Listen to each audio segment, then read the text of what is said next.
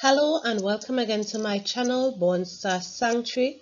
Thank you for tuning in. Remember to like, share and subscribe. Today's lesson is mathematics. In mathematics, we would be looking at or focusing on linear measurement. Objectives. At the end of the lesson, pupils would be able to define linear measurement, state the length of an object, calculate the length of an object. Now, when it is that I say calculate the length of an object, in this lesson, what I wish for you to gather, parents, you can stop the video here and gather. You can gather an exercise book, your child's language arts textbook, some pencils, some crayons, and erasers, some erasers if you have a lot of erasers, but the eraser should be the same type of eraser. Should they have blocks, but whatever it is that they are using, it should be the same, because they would need to have several of it in order to calculate the measurement. Right, so definition. Linear measurement is used to state how long or short something is. And here I have two examples on the screen. The first one we are focusing is on the pencil. So count the paper clips with me. 1, 2, 3, 4. So as the sentence states, this pencil is 4 paper clips long. In the other picture here, we have a crayon. And when you count it, 1, 2, the crayon is 2 paper clips long. So depending on the size of the objects, the amount of paper clips that would be required to measure it would vary. So parents, if you have paper clips, you can try that also. We are using whatever we have in our environment to enhance our learning experience.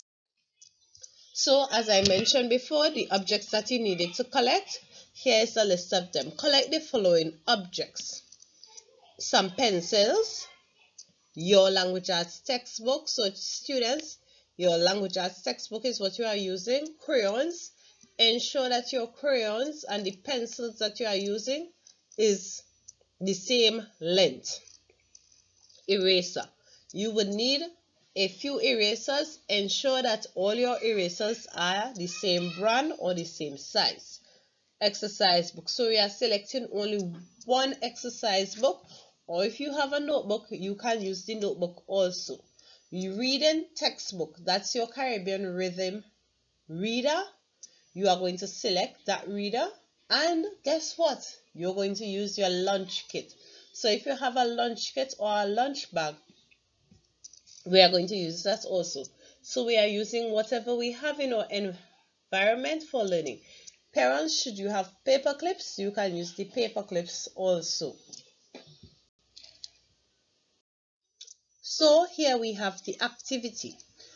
So you are going to put your exercise book on the desk, and along the side of it, you are going to line off your erasers on the side. Based on how many erasers fit on the exercise book, your would be the answer for the number of erasers that the exercise book is long. So parents, please ensure that you are using the same type of eraser. If you don't have an eraser and you choose to use paper clips, you would just change your sentence, well, the part of the sentence that states the eraser or the crayons or the pencil, whichever one you are using based on what you have in your environment.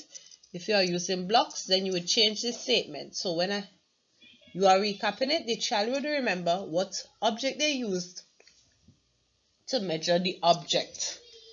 So the language arts textbook is, and you state how whatever it is that you're using to measure the language arts textbook. Remember, the reading textbook is the Caribbean Rhythm reader that your child would have been using. And then the lunch kit, you are not measuring the height of the lunch kit, you are actually measuring the flat surface that would be on the counter. The child would line out the pencils or any object to state the length of the lunch kit. So we have come to the end of today's lesson, where we would have focused on linear measurement using objects and things in our environment. So thanks again for tuning in, parents. Remember to like, share, and subscribe, and let's continue to grow in our environment. See you again. Bye.